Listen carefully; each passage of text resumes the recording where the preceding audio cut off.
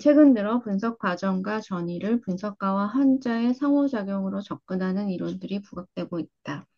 상호작용을 강조하는 모델은 분석 상황을 단순히 과거가 현재 안에 재현되는 무대로만 보지 않는다.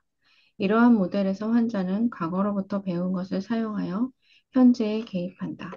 여기서 상호작용이라는 이론을 여기서 얘기를 하고 있는데 인터랙셔널 어프로치라고 하고 있어요. 인터랙셔널 어프로치를 상호작용 이렇게 그 인터랙셔널 어프로치 뭐라고 상호작용을 강조하는 모델이라고 번역을 했는데 어, 이제 과거의 어떤 선형적 인과율 우리가 제가 프로이드 설명드리면서 항상 한 얘기가 인과관계가 과거에 어떤 일이 있어서 그것이 현재에 어떤 영향을 미친다 하는 개념으로 이렇게 보게 되면 어, 프로이드가 봤던 인과율은 대부분 선형적 인과율이에요. 그래서 대부분의 정신분석학자들이 얘기하는 인과관계라고 하는 게 과거로부터 현재. 그래서 현재가 과거를 영향을 미치는 것은 아니고 항상 과거로부터 현재에 영향을 미치고 있는 이런 선형적인 인과관계 또 혹은 A와 B가 있으면 A로부터 B에게 영향을 미친다. 그런데 인터랙셔널이라고 하는 건 현재, here and now에서의 관계를 중심으로 얘기를 해요. 그리고 상호 인과율이라고 불가해서 얘기를 하고 있어요. A와 B가 동시에 영향을 미치면서 영향을 또 받는다는 거죠. 제가 정신분석 속에서 전이와 역전이를 여러분들에 설명하면서 전이 이론이 있고 또 역전이 이론이 따로 있긴 하지만 이건 어쩌면 전이와 역전이는 동시에 일어나는 상황이기 때문에 어떤 면에서는 이 정신분석이라는 세팅 속에서 여기에는 여러 가지 판타지가 작용을 하는데 마치 꿈과 같은 상황이죠. 이 어떤 상황극 혹은 우리 심리극이라고 얘기를 하죠. 어떤 면에서 조금 인위적인 상황이죠. 상담자와 내담자 간의 관계가 있다고 한다면 상담자와 내담자가 일상생활에서 구체적인 사람으로서 A라는 개인과 B라는 개인이 만난다고 하기보다는 하나는 치료자라는 롤을 하고 있고 상담자라는 역할을 맡고 있고 또 한 사람은 내담자라는 역할을 맡고 있죠. 그래서 역할극과 비슷한데 이 속에서 내담자가 치료 관계라는 이런 특수한 상황에서 상담자에게 느끼는 어떤 정서가 대부분 현실적인 것이라기보다는 이 치료 관계 속에서 일어나는 정서이기 때문에 이런 걸 모두 전이라고 얘기를 하고 있죠. 그래서 내담자가 상담자에 느끼는 어떤 정서들을 전이라고 부르고 있는데 이와 대조되는 개념으로 치료 관계에서 상담자 쪽에서 느끼는 정서, 생각 이런 것들을 역전이라고 부르고 있죠. 그래서 역전이와 전인데 전이 중심으로 처음 정신분석 이론이 전개가 됐는데 후기에 와서 역전이가 중요하다는 것을 알게 돼서 역전이 이론도 굉장히 발달하고 있습니다만 이 두 가지가 마치 독립된 이론처럼 발달을 해왔죠. 전이 정서와 역전이 정서라고 하는 것 자체가. 근데 어, 제가 느끼는 것은 전이와 역전이를 이렇게 분리해서 설명하는 것 자체는 인위적인 설명이고 전이와 역전이는 동시에 일어나고 있는데 그것을 어느 일방에서 봤을 때 그래서 내담자 측에서 봤을 때 이걸 전이라고 부르고 그리고 상담자 쪽에서 봤을 때 이 역전이라고 부르는데 이 두 가지는 분리할 수 없는 것이라고 보여요. 동시에 전이 때문에 역전이가 생겨난다고만 얘기를 할 수, 이거 일방적이죠. 그러니까 내담자 때문에 상담자가 어떤 정서적인 영향을 받는다. 이제 이렇게 되면은 이건 일방적 원 디렉셔널이죠. 일방적인 어떤 인과관계를 얘기를 하는데 상담자 때문에 내담자가 영향을 받는다고 한다면 그 상담자가 가지는 역전이 때문에 내담자의 전이 정서가 생겨나거나 혹은 더 증폭될 수도 있다고 하는 상황을 여러분들이 이해한다면 이때는 인과관계가 일방적인 게 아니고 상호적이라고 하는 거죠. 이런 점에서 이런 개념을 상호작용 인터랙셔널 어프로치라고 여기서 인터랙셔널 어프로치라고 이 책의 저자가 설명하고 있는데 대부분 관계적 이론은 혹은 인터 서브젝티브 티어리 쪽에서 어, 이런 이론을 채택을 하고 있어요. 그래서 이러한 상호작용적인 접근 방법은 그러니까 미국의 대인관계 이론이나 그것을 중심으로 발달한 자기심리학 또 영국의 대상관계 이론 이런 관계적 이론들을 다 큰 틀로 보아서 이 관계적 이론이라고 봐서 조금 더 넓은 개념으로 관계적 이론이라는 개념이 발달하고 있어요. 미국에서. 또 한쪽에서는 이걸 인터 서브젝티브 티어리라고 그래서 상호 주관적 이론이라고 하는 거죠. 이런 관계를 중심으로 정신분석을 구성하고 있는 건 프로이드의 정통 정신분석 혹은 자아심리학과 서로 반대되는 쪽에서 이론이 발달한 거죠. 이런 쪽에서 지금 이러한 관계적 측면 혹은 상호주관적 이론 측면에서 요즘 받아들이고 있는 이 개념이 인터랙셔널 어프로치라고 하는 거죠. 상호주관적인 개념인데 몇 번 설명드린 적이 있는데 동양에서는 대승불교가 발달하면서 그 당시에 발달한 이론적 유식학이라는 어떤 심리학이 발달하고 그리고 대승불교하고 같이 발달하면서 이 속에서 인과관계에 대한 아주 굉장히 깊은 어떤 사유들이 있어 왔어요. 그건 굉장히 오래된 사유들이죠. 이런 상호 인과적인 이런 어프로치를 그 동양적인 사고가 어떤 서양에 영향을 미치고 있는 부분이라고 보이는데 어쨌든 이거 자체는 굉장히 진보한 개념으로 보여요. 상호작용을 중심으로 해서 사람들 간의 관계를 이해하는 것, 그 인과관계를 단순한 선형적인 인과관계가 아니라 상호 인과적인 측면에서 인과관계를 이해하는 것은 굉장히 중요하다고 보여요. 여기서 얘기하고 있는 것은 분석 상황을 이야기할 때 과거의 어떤 선형적 인과에서 본다면 전이 상황이 발생하는 것은 과거가 현재에 재현된다고 보는 거죠. 판타시 속에서 과거 것이 현재에 드러난다. 그래서 과거가 현재에 영향을 미친다. 이렇게 보고 있는 거죠.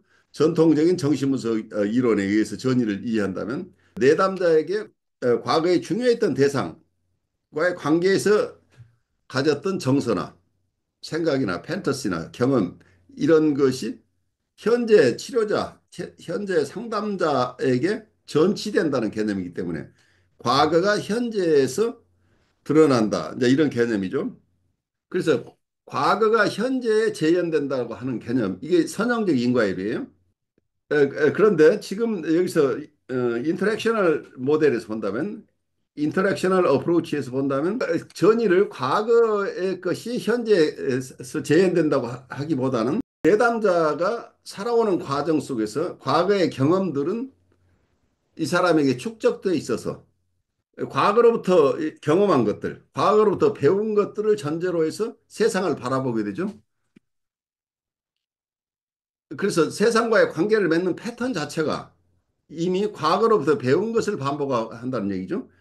그래서 과거를 반복한다고 얘기를 할 수 있지만 이미 그게 이 사람의 인격의 내부에 형성되어 있다고 한다면 이분의 행동 패턴에 따라서 행동하고 있는 거죠. 이분이 세상을 바라보는 관점이 이미 고착되어 있기 때문에 현재 경험을 자기 방식으로 보는 거죠.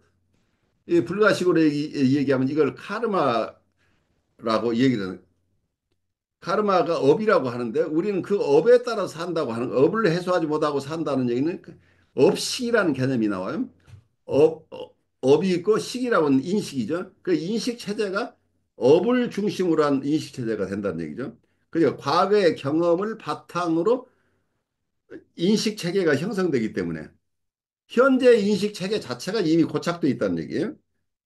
그러니까 과거가 현재에 영향을 미친다고 하기보다는 물론 과거에 연원이 있지만 과거에 체험한 것들이 이 사람의 하나의 카르마, 업이 돼 있어서 이분의 습관의 일부가 돼 있는 거죠. 이분의 행동 패턴의 일부가 되고 이분의 사고방식이 과거의 업에 의해서 과거의 경험에 의해서 결정된다는 거예요.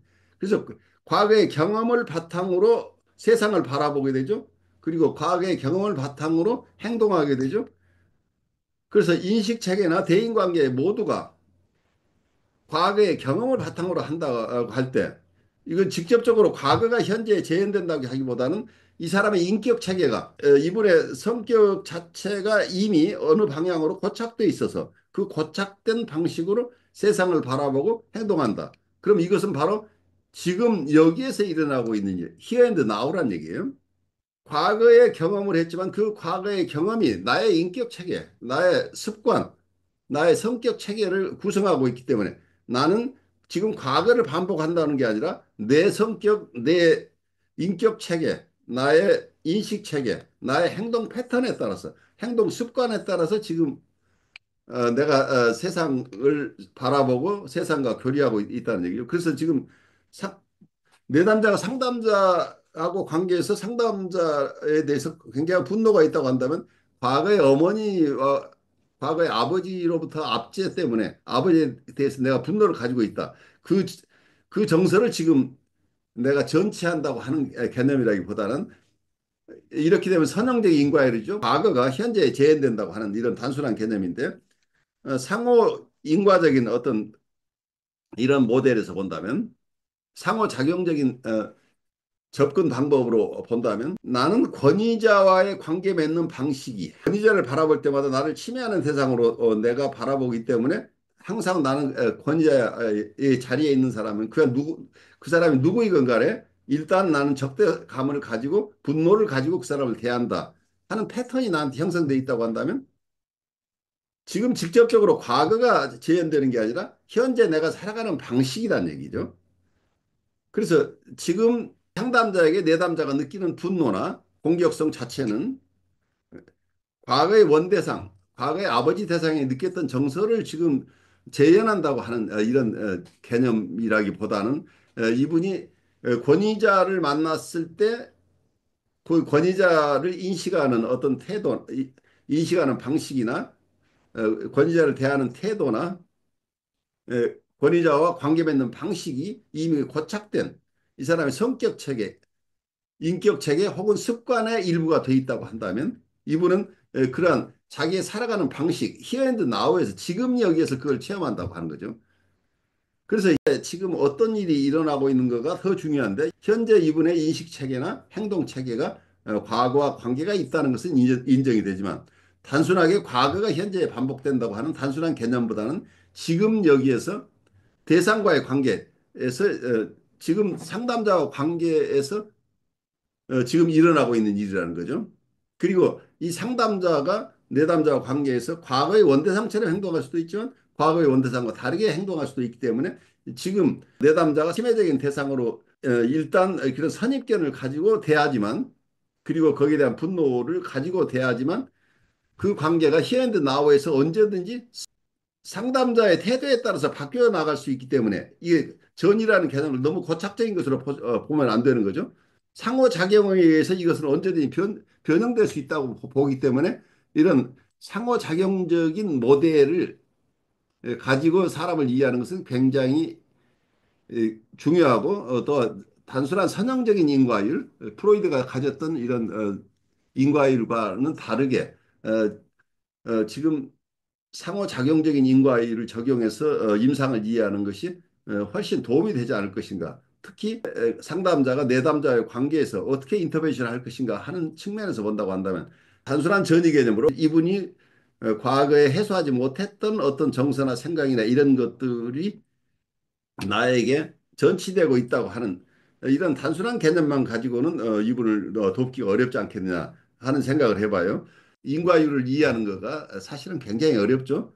물론 선형적인 인과율도 굉장히 중요한데 이 선형적 인과율만 가지고 볼 수 없고 상호작용적 인과율, 상호적 인과율을 혹은 상호 인과율이라고 하는 이런 개념을 우리 이 두 가지를 다 터득할 필요가 있어서 제가 조금 장황하게 설명을 드렸어요. 사람들은 초기에 자신들이 반복해서 경험했던 것을 통해 타인들과 관계 맺는 나름대로 선호하는 방식을 형성한다. 그들은 과거의 관계들에 기초한 기대들을 가지고 분석가에게 접근하고 분석가에게서 관찰한 것을 그들의 습관적인 상호작용 형태로 조직한다. 따라서 환자의 분석가에 대한 경험을 단순히 초기의 관계가 전치된 것으로만 보기는 어렵다. 환자는 이 모델에서는 보다 적극적으로 현재에 관여하는 존재인 분석가에 대해 더 많은 것을 관찰하고 환자 자신의 과거와 계속되는 그의 경험 조직에 근거하여 분석가에 대한 그럴듯한 견해를 구성한다. 저는 미국의 뉴욕에서 혁신 라이프 코칭 연수원 이나버티브 코칭 센터를 운영하고 있으면서 서울에 있는 한국임상정신분석연구소의 공동소장으로 일하고 있는 신현근 정신분석학 박사입니다. 여러분 시청해 주셔서 감사합니다. 고맙습니다.